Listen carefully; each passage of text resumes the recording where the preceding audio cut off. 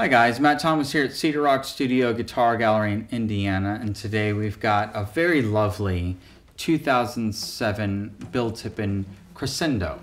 Now, to me, the Crescendo is kind of akin to a triple O. It's about OM or triple O width, but it's that elongated body. Now, the difference to it is it's not a 12 fret to body. So it's a 14 fret guitar, so the bridge is a little more forward, which leaves a lot of surface area here in the belly. Now, this features a really lovely kind of aged Adirondack top that has a little bit of amber toner to it. But as you flip it around, it's got this stunning set of Brazilian Rosewood with kind of that lighter color strip that's near the sap, but not sapwood, and some lovely spider webbing throughout it as well. Now it's got an abalone backstrip center seam here that is wrapped around with a maple purfling that ties perfectly in with this flamed maple binding around the back and the sides. And as you get into the face here, it's got a burgundy, flame maple, abalone, flame maple, burgundy, purfling all the way around the front face here. Now, with the amber tone, as you get into the rosette, it looks like, oh, there's also a spruce inner ring, but it's not.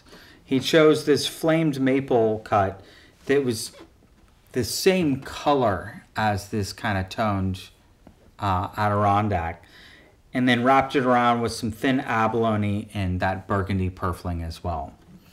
Now it's got his signature hand sculpted bridge, but with Brazilian Rosewood and a really tight grain Brazilian at that.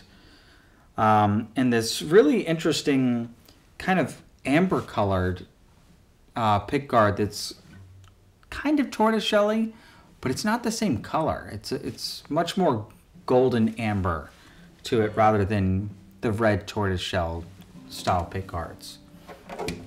Now it's got a ebony fretboard that's bound all the way around with the flame maple and these lovely black dots that just jump out at you. But there's nothing on the face of the fretboard.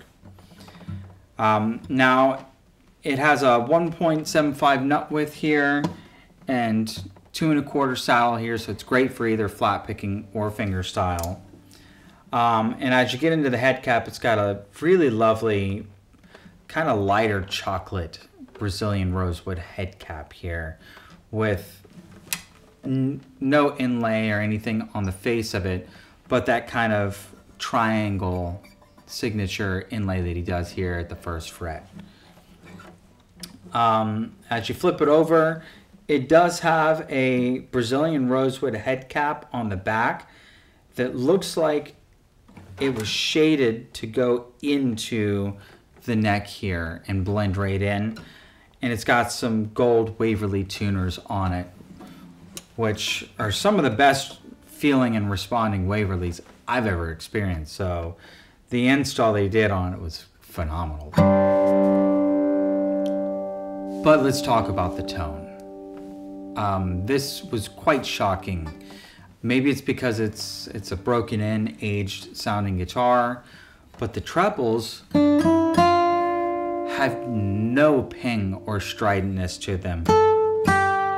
They're very round. So it's a very warm sounding guitar.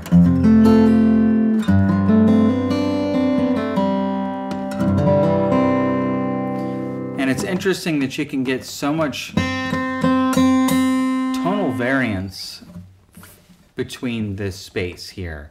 You know, you can choke up and get very warm, or get down here and have a little more of a bite.